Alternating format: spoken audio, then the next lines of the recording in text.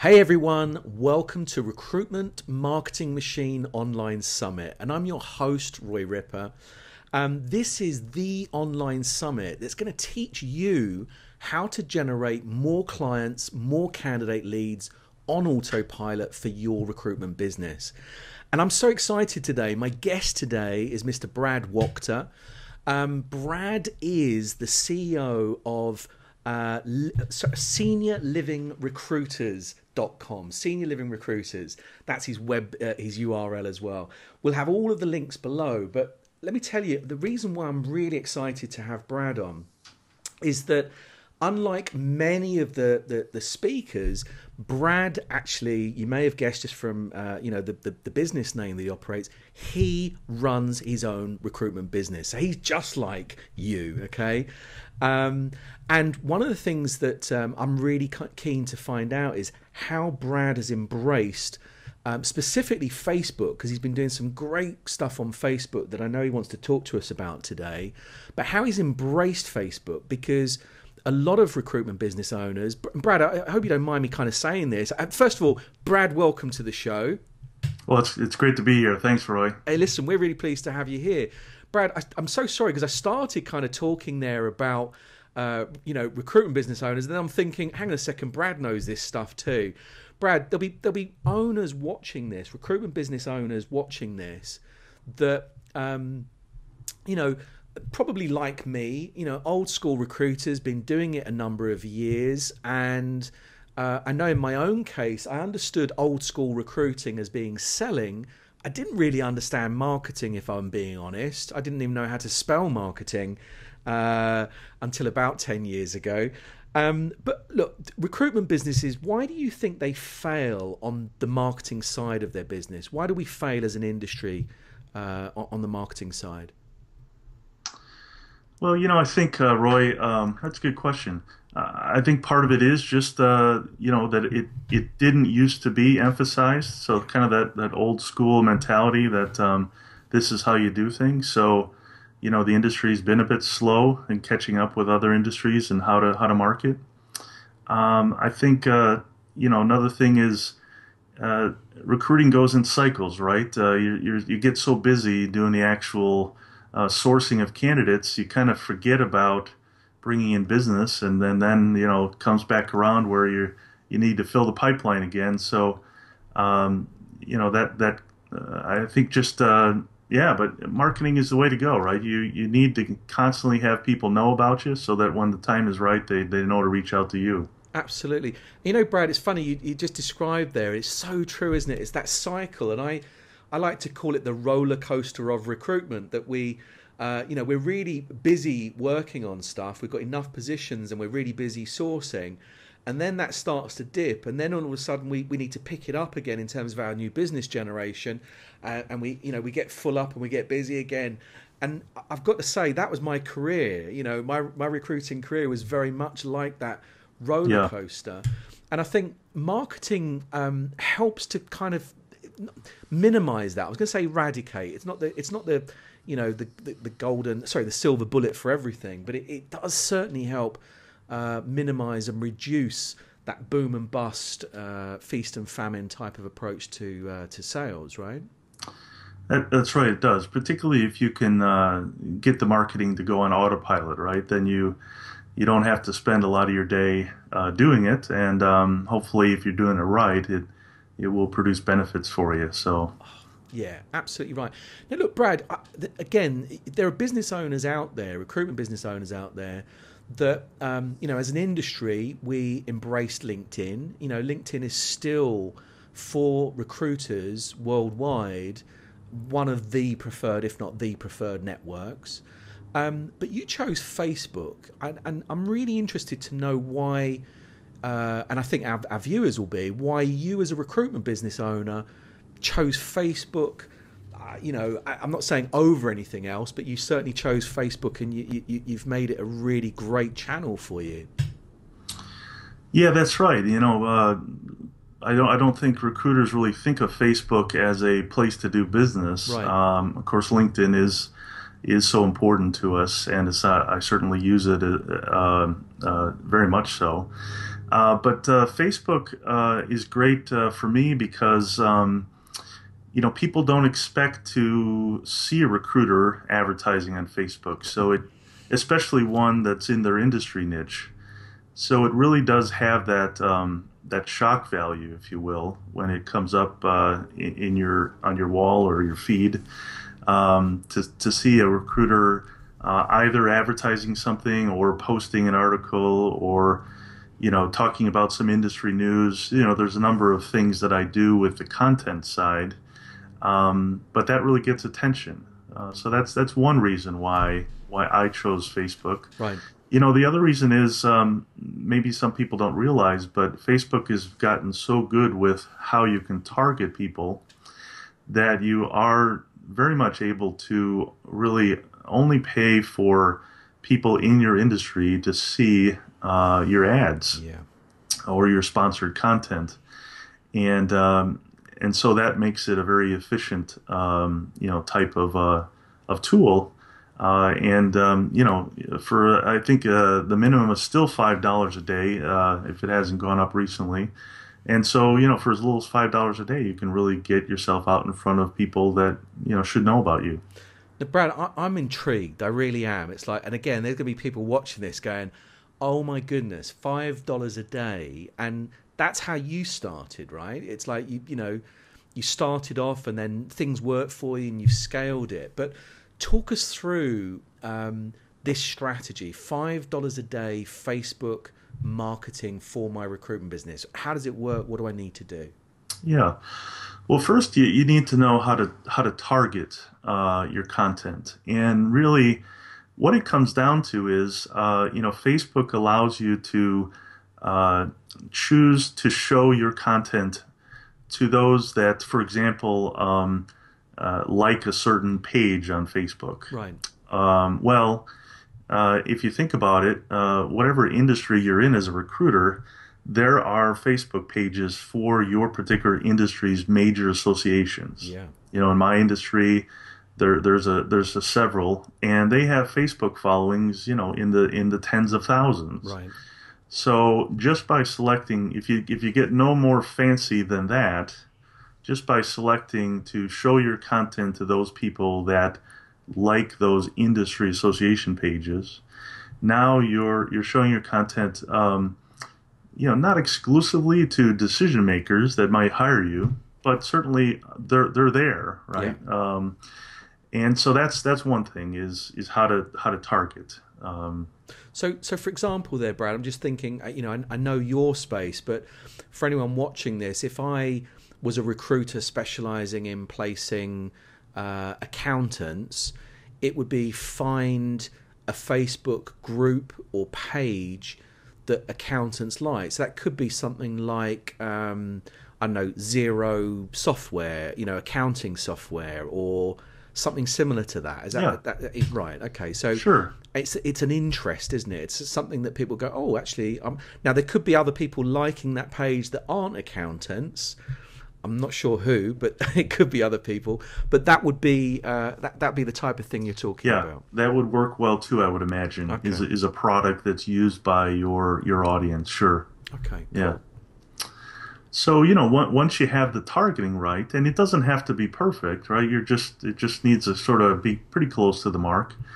Then it's really about what kind of content are you going to be showing people? And there's a number of different ways to go with this. You can, if you're someone that has content already that you're producing, whether it's a blog or a podcast, then simply share that. Right.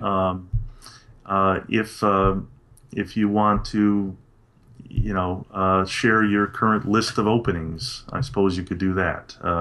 If you want it to be somewhat more of a profile of what your company's all about.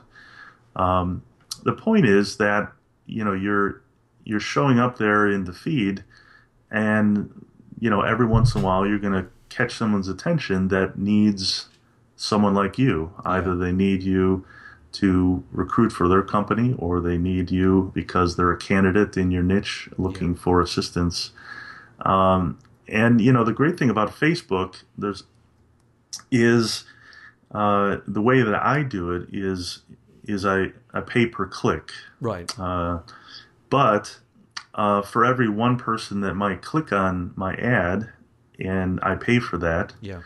there could be 1,000 that see my ad Right. and don't click. Right. But that's top of mind awareness then. Yeah. When it does come time for them to need a recruiter in the space, they remember that, mine is the company that they see every once in a while on Facebook. Yeah. And then they just do a Google search or whatever, and they find us. So, you're paying for the clicks. Say it's $1 a click, and you get five. If you just want to budget $5 a day, then your $5 is spent. You paid $5 for the day. Right. But you're not just. It's not just about the people that click. It's the people that see it in your feed. And you know what, Brad? It's worth kind of exploring this as well, because people say, well, you know what, back in the day, if I had unlimited budget and really deep pockets, I could have done a billboard on the side of the road, or I could have, I don't know, if I had loads of money, I could have done TV or local radio advertising. And this is really worth kind of just spelling this out for people, that type of old school advertising was pretty much scattergun. It's like you put a billboard, the number of people that are going to be going past that may not be interested in your particular recruitment niche or whatever, or the number of people that are listening to the radio show that have got no interest whatsoever in your specific niche recruiting. The beauty of the Facebook marketing plan that you've just described to us is that sponsored post or that sponsored advert is only going to be in front of people that should have an interest in your particular service or product. And that is so powerful. That's like, I'm thinking on TV terms, it'd be the equivalent of knowing who likes, I don't know, cream cakes and being able to show them on TV cream cake baking TV episodes. I mean, it's mind-blowing. Yeah. Absolutely It is. mind-blowing. It is. It's you're able to niche properly, and like I said, the unexpected factor. Because if you think about the kinds of sponsored content you see on your page, you're just not expecting to see, number one, someone from your industry, and number two, someone that is a recruiter. It's just unexpected and therefore attention grabbing. So yeah, Brad, the beauty of this is that by having these sponsored updates or sponsored posts and adverts for your business, it gives the person, not necessarily the person that clicks, but definitely the person that sees it in their feed, it gives the impression that you are everywhere. It's like you're almost like, oh my God. So it's getting you brand awareness with exactly the right kind of targeted audience that we all want, right? Yeah, that's right. And, it also, depending on your content, positions you as an authority, right? Right. You want to expose people to what you've written about, if it's a blog post or some bit of industry news that you found. It helps cement in people's minds that you're not only a recruiter in their space, but an authority. It's brilliant. I love it. Brad, in terms of the results, $5 a day. I mean, that's a really small amount. I mean, that's a really, really small amount. And I know it's all relative, and I'm sure that, you'll talk about people putting more money into it, etc. But for $5 a day, what kind of results could a recruitment business expect for that?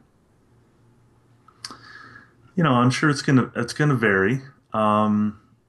But with the kinds of fees that are possible in our industry, do the math. It doesn't take very many new clients to have a really great ROI for $5 a day. And sometimes it's hard to track, right? Because people don't necessarily contact you right away when they see the sponsored content. So you don't always know that, that client came from the ad. But sometimes it's direct. Or maybe it's, someone sees the ad and then tell someone about your company. They found it noteworthy to see you out on Facebook. So yeah, I mean, I never bothered to sort of track just how well it does, Right. but it's obvious. It's a no-brainer as far as I'm concerned. The other thing is, I don't know if in the UK you had this infomercial a few years back, but this guy was selling like this little toaster oven, Right. and the tagline, that went with it was "Set it and forget it." Right. Right? You're supposed to put something in this little oven, and you set it, and then you just walk away and do other stuff. Well, Yeah. that's how I look at this strategy. Is once you get the thing set up, yeah, maybe every once in a while you want to change the content that you're sponsoring, Sure. but don't worry about it. Just go about your business. And that's, I think, the real problem that recruiters have with marketing is maybe they'll do a bit of it, but then they get busy, Yeah. and then they let it go. Yeah. Well, this strategy, you set it and forget it, right? It's really pretty easy. I love that tagline as well, Brad. I really, I really do. And you're right. That appeals to to the mindset of people like me, the recruitment business owners that will say, I've tried these different strategies before, and it's like I tried it, but it didn't work. And I think a lot of that is we try different things. We're magpies by nature. We are inquisitive. We are enthusiastic, but we don't carry on doing the same things because you know what recruitment's like. It's a constantly moving feast. It shifts every single day, minute by minute, practically. So Right. the idea of setting something in motion and then literally this just chugs away. And then the thing we should tell people as well, I mean, this for me personifies this automatic recruitment marketing machine that this whole event is about, which should be that the marketing machine chugs away, does its work for you literally while you sleep. It's like it's doing it 24 hours a day, 7 days a week, if you Right. choose to have your sponsored posts going out on a Sunday and Saturday. But Right. it just chugs away for you, right? That's right. Okay. No, absolutely. It's Yeah, it's Brad. brilliant that way. Brad, can I ask you? Look, $5 a day is a small first step to take for people. It's a nice way for them to dip their toe in the water. Who should be using this strategy? Who should be using something like this? Well, I think really anyone that is a recruitment firm owner. Now, Right. I suppose if you're a recruiter that works for a larger firm, then it gets a little bit trickier in Sure. terms of where are those inquiries going. But it's not been a problem for us. So we Right. just have a small niche firm that I own. So I don't think there's any industry that it doesn't work with. I think you could find a way to target just about any specialty that you might have as a recruiter. And I don't think it really has to cost more than $5 a day.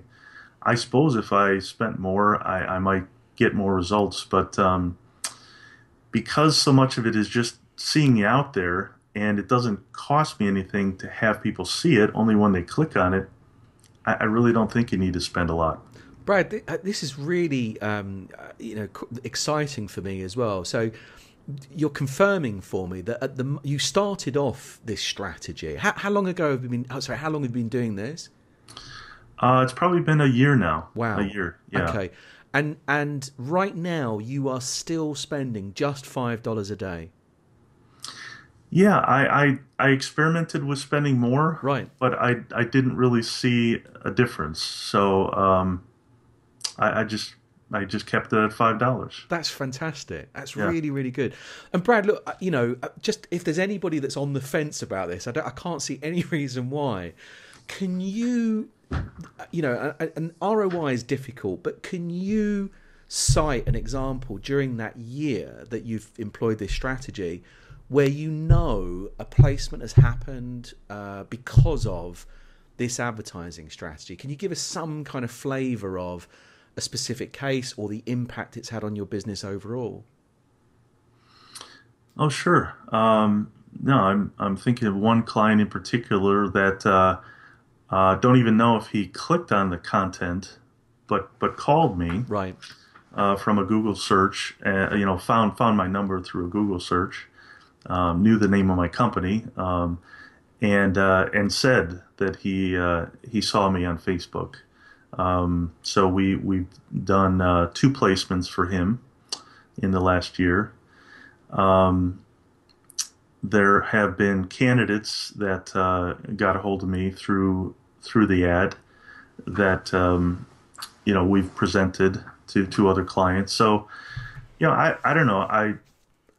I imagine in past year I could probably, if I actually did the research, probably trace back three or four placements from it. That's fantastic. So in terms of like the return for you, it's been immense that you can directly measure. But as you say, it's just that you're in their awareness. It's like it's subconscious almost. Hmm. That your firm, the name just keeps popping up for them. They feel like, oh my goodness, I see this firm everywhere I go. Yeah, And it's almost like you've got the biggest marketing budget in the world, and it's $5 a day. yeah, that's right. Outstanding, absolutely outstanding. Brad, look, I'm going to ask you because again, it's this. People watching this will be all over it like a rash. I know that. Back in the day, we used to spend fortunes on getting listing in Yellow Pages. Mm. And I don't know if you're old enough to remember those days, but we would get the basic listing for free, but then you would try and take out adverts, and we would name our recruitment businesses Aardvark Recruitment so that we could get or ABC in order to get to the very top. Actually, Aardvark would get to the very top. ABC would be second. But we used to have to spend a fortune on Yellow Pages advertising with no guarantees, and this just sounds too good to be true, doesn't it? That's right. I mean, you could spend your money a lot of places, and it's not that I haven't, right? You've I tried. was I wasn't always this smart, right? Particularly if it's on marketing that's so niched, right? You can get sponsored emails sent to your niche. You can get sponsored webinar, whatever, and those Yeah. things cost a lot of money. Yeah. Usually those are one and done, right? Yeah. So people see you or they don't see you, and but again, that's why this is so great, is that you can just keep it going. Set it and forget it. Yeah. Brilliant. But no, I never did the yellow pages, but I certainly wasted enough money On elsewhere other things, on yeah. other things. Yeah. And actually, out of all of those things, Yellow Pages was one of the safest bets. As bizarre as that sounds, we used to spend a fortune. It was very much scattergun marketing, but it was almost the best of a bad bunch. It's quite funny. Okay, Brad, look, there'll be people watching this that go, okay, Brad, I'm on it. It's like, sign me up. What do I do? Is there like a simple first step that somebody could take right now, today, that gets them down the path of $5 a day Facebook marketing? Well, if we're talking about someone that has never done an ad on Facebook, then I suppose there's a small learning curve to be able to set that up. Right. Um, there's courses you can purchase, etc. You could probably just go on YouTube and find some videos that show you the basic of how to set up a Facebook ad. Good. So I'd say start there, or if you have, someone that that can show you how to do that. So that's where I'd start the actual how-to, and then just do some thinking about what that content is you want to expose Yeah. people to, and are you already producing content that you can just dual purpose? Brilliant. But my favorite really is just to grab a news story from one of our industry's publications, Right. and just share that with some sort of tagline that explains that you're sharing this with people that are in the niche. It doesn't even have to be your own content. It still establishes you as an authority that you are aware of what's going on in your industry. I love that, Brad. I really do, because that for me almost sounds a lot better than the, the classic. Let's just post a job. It's like we got used to that. Let's just post a job on Twitter. Let's just post a job on a job board. That feels like to me, by posting content that's either my own or somebody else's, that feels like I'm giving something. And if I give something, there's a feeling of that might be reciprocated, that might be appreciated and reciprocated. Yeah, yeah, sure. I really like that. Brad, look, wow, I can't wait to get off this interview in the nicest possible way and start creating my $5 a day Facebook marketing plans. I hope that there's people out there taking action right now.